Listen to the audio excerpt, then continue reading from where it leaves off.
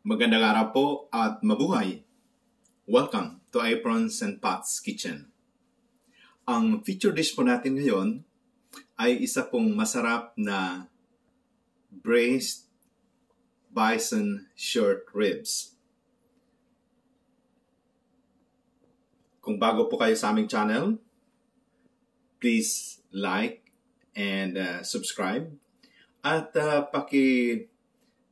click po ng bell sa baba upang kayo po ay ma-notify kung sakali man po may bago kaming mga videos. Pero bago po natin sabihin ang mga ingredients, shout out po muna sa aming masugid na subaybay, sina Mr. and Mrs. Vicente at Shirley Arcilla. Ang ating pong mga ingredients ay ang mga sumusunod. Mayroon po tayong siyempre yung bison short ribs. Wala pong buto. Tapos gagamit po tayo ng onion, carrots, celery, tomato, fresh at yung preserved po na diced tomato sauce. Tapos, gagamit din po tayo ng red wine, of course, para i-glaze natin. At yung ating herbs, gagamit po tayo ng rosemary and thyme. Tapos, isusutay po natin sa garlic. Okay, ang gagawin po natin ngayon ay serve po natin ang ating bison short ribs. Simulan po natin sa paglalagay ng asin.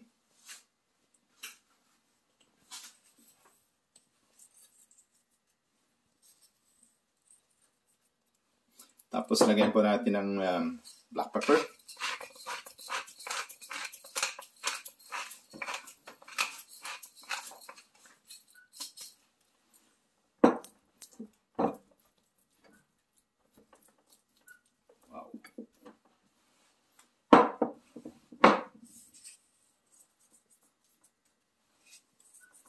Don't be shy when you put salt.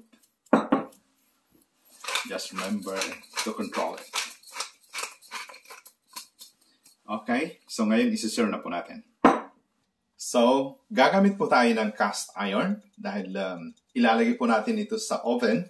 So ngayon po ay mainit na. Lagyan lang po natin ng kaunting olive oil. Hintayin po natin ng around 30 seconds, 40 seconds. Tapos simulan na po natin isira ang ating short ribs.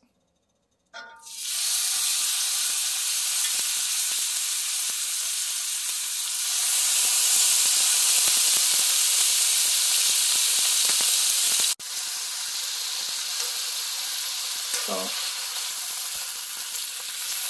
paligsa rin natin.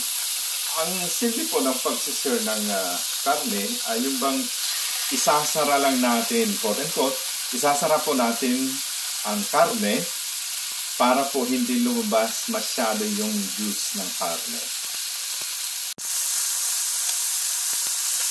Ngayon po ay serve na ang ating karne.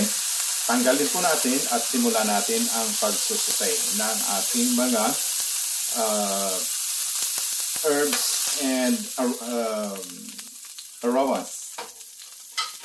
So, lagyan po rin natin ng kaunting olive oil.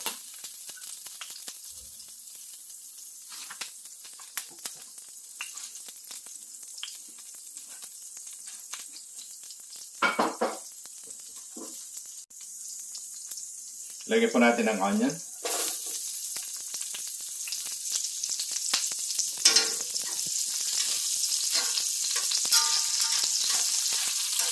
Roughly chop lang po ang ating mga ingredients dahil ano po,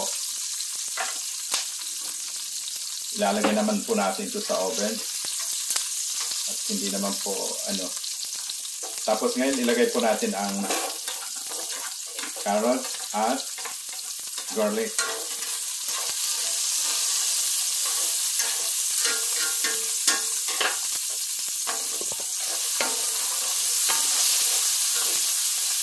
isunod po natin ang celery at tomato.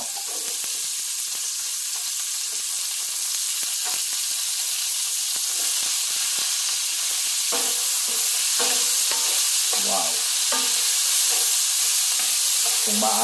Kung maaamoy po ninyo, napakabango. At ilagay po natin ang ating herbs.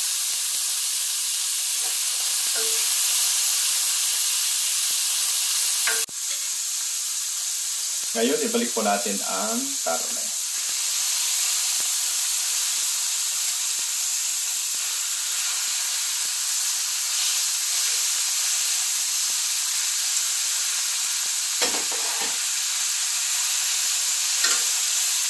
Hintayin lang po natin mag-caramelize lahat ng ating aromas, ating mga ingredients. At i-deglaze po natin ng red wine. Ngayon po, caramelize ng ating mga aromas. So, i-deglaze po natin ng red wine. Hintayin po natin mag-evaporate ang alcohol. At ilagay po natin ang tomato. Tsaka natin tatakpan ng tin foil. At ilalagay po natin sa oven. At 350 Celsius for around 30 minutes, 40 minutes. Ngayon, evaporated na po ang alcohol. Lagyan po natin ng beef stock.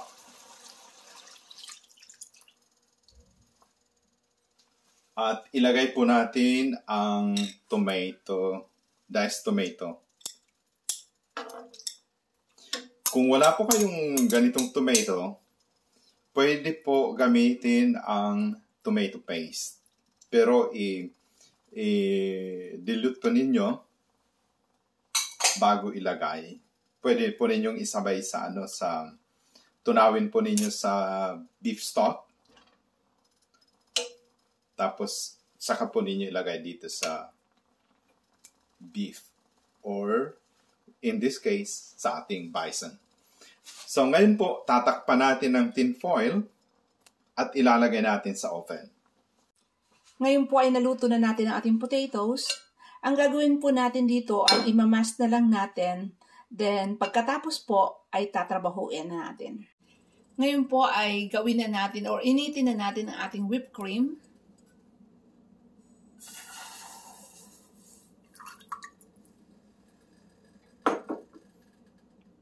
Then ilagay natin ang ating butter.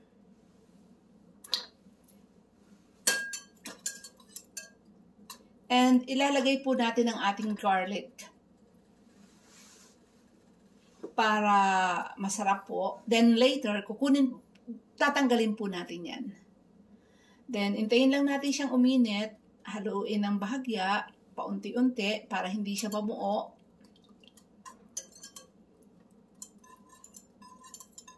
So, ganyan lang po ang ating gagawin. I-plate na po natin. So, i-plate natin. Gagamitin ko ang ginawang mashed potato ni Ma'am Apron para sa aking bison short ribs. So, natin. Gumawa lang po ako ng quenelle.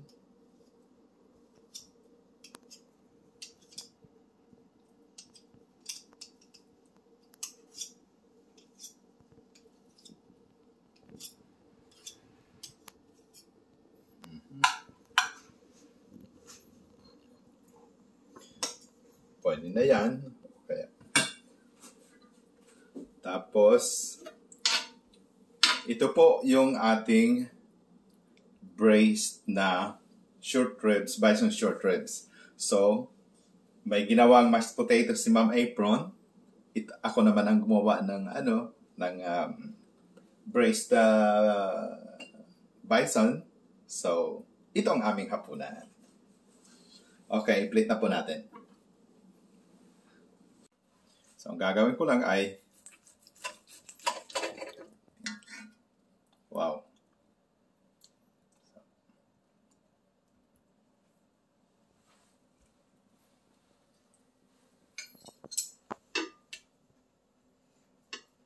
ang bison po ay may ano po, may taste po na medyo gamey dahil 'di ba wild ang ang bison. Although ngayon dito sa Canada ay may mga inaalagaan na po, pero semi-wild pa rin. So, ito pong sauce natin ay peppercorn sauce. So, bakit hindi? Lagyan natin paligid. Ano, Ma'am Apron? Pati yan. Okay. Pwede na yan. Tapos lagyan lang natin ng kaunting pataratara. Hindi, itong isa. Yan. At yan. Okay ba? Oh, pwede na. So, ito po ang aming braised bison short ribs. Bon appetito at mabuhay!